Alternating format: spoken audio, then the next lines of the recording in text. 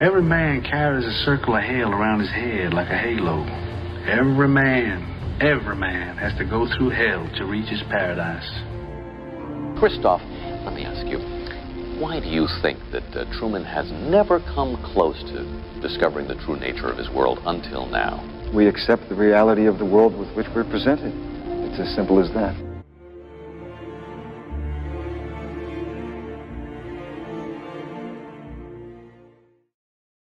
Hello, YouTube. My name is Doug Kramer. This is the first YouTube video I've ever attempted to make, but I'm sitting out here in Los Angeles under lockdown. I think it's like 3 or 4 months now since, like the rest of the world, we're under house arrest, quarantine, whatever you want to call it. So while the world is burning down around me and there's literally nothing else to do, I figured now would be a good time to pass the time and talk about what it's like growing up in a secret fucking society. Because that's what Scientology is. It's a secret society. If they didn't have secrets, they wouldn't have to have an army of lawyers and goons to try to protect themselves from exposing the secrets, right? And also, if the secrets were exposed, they wouldn't exist anymore. So I'm going to talk about what it was like growing up in literally an alien world, because this experience had a really, really profound effect on my life. I think Scientology represents one of the highest, like, evils or crimes that you could actually do to a person. It robs you of your life. And we're going to go into great detail how that works. This is just going to be an introduction.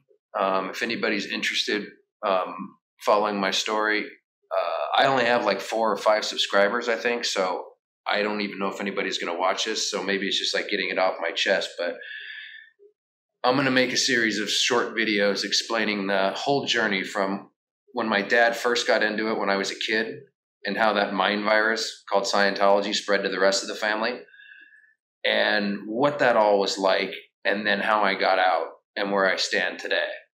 Because it's taken me just a brief timeline. My dad got into Scientology when I was around 8 or 9 years old, and that happened in a single day, a single night. And that's going to be where I'm going to start the story from.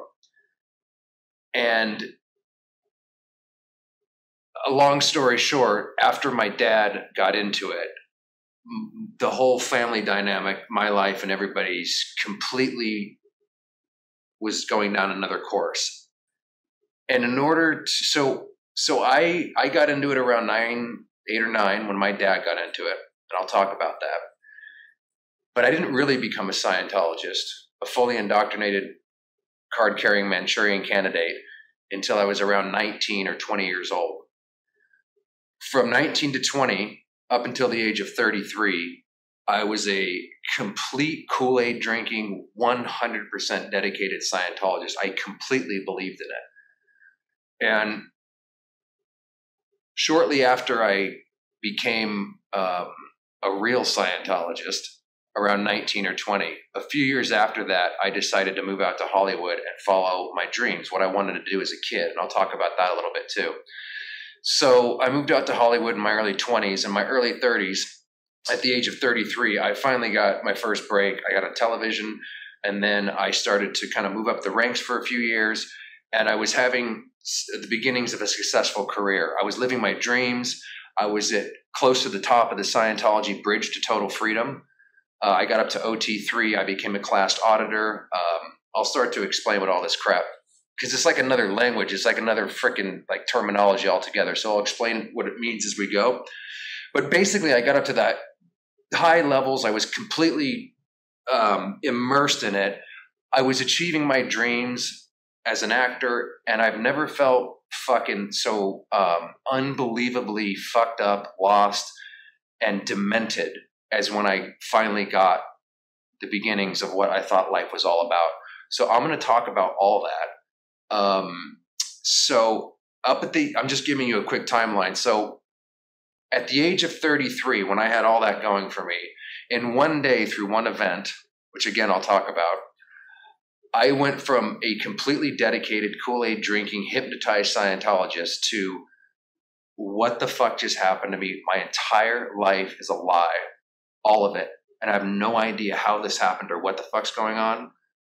But it's going to be hard to explain some of these moments because they're really surreal. But in a single day, at the age of 33, I knew my entire life was a lie.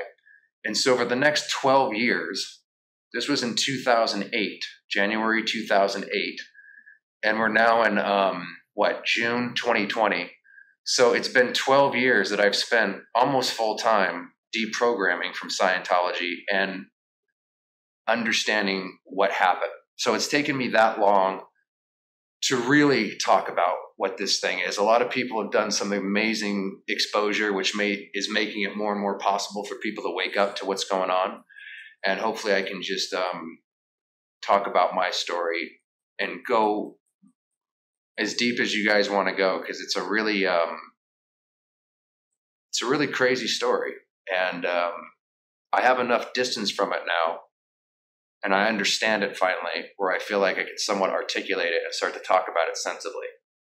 So thanks for watching. I don't know if anybody's going to see this, but if they do and you have any questions, anything at all you want to ask, everything's open, everything's on the table. And maybe I can structure some of the videos around some of the questions that people have, but I'll just start from the very beginning when my father got into it, and we'll take it from there. It's quite a story. In fact, I have this this book, Going Clear, Scientology, Hollywood, and the Prison of Belief. And that statement pretty much sums up my life. So thanks for watching, and I'll start another video here in a few days and update you. Take care. Bye.